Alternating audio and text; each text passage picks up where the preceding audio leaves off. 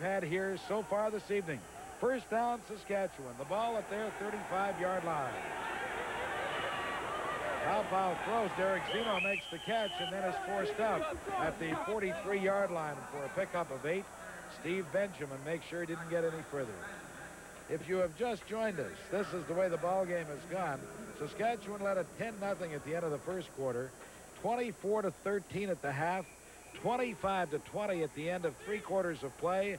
It is now 25-23 Saskatchewan over Montreal. The Roughriders have a 2nd and 2 from their 43-yard line. Denny Ferdinand, the ball carrier, gets the first down as he crosses the 45 to the 46-yard line. Doug Scott, number 70, brings him down at that point.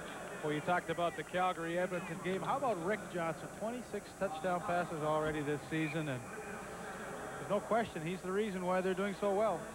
Well, I think it's really been a solid effort all the way around. Oh, absolutely, but you've got to have the trigger man. Absolutely. And he's just been superb. And he's good for the league because Rick Johnson is a really good image that you want to convey. The pass was dropped by Tony Dennis. It's ruled an incompleted pass, but it was right on the money. Joe Pow to Dennis, but Dennis was stuck the moment that he went high in the air. Well, number 27, Rick Ryan, the middle safety, times it perfectly. And that's the second tough hit that Tony Dennis has taken in this game, and sometimes they take their toll. He had the ball, but a good jarring tackle by Rick Ryan separated him from it. So it brings up a 2nd and 10. Saskatchewan with the ball at their own 47. We're just underway here in the 4th quarter. 11 minutes and 40 seconds left to play. Pow fires.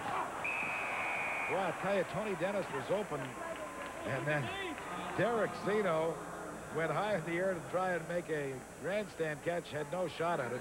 But the guy who hit him was Tony Dennis. He's a penalty marker down on the field, incidentally. Illegal procedure. Saskatchewan number 81 declined. 3rd down. 3rd time that Ray Elgart has been called an illegal procedure call, and Leaf explained it to you. He likes to hit that line at full speed, and sometimes he's just a little ahead. Well, sometimes it's too many times. I mean, game in and game out, we see this happen to them, and granted, it didn't hurt them that time, but if Tony Dennis had made the catch, I mean, it would have come back. That's ridiculous. Jeff Treflin from his 32-yard line. We're going to have this one come back on a clip. The penalty flag is down, but look at this kid. He just will not quit. Jeff Treflin has been outstanding returning kickoffs and punts tonight.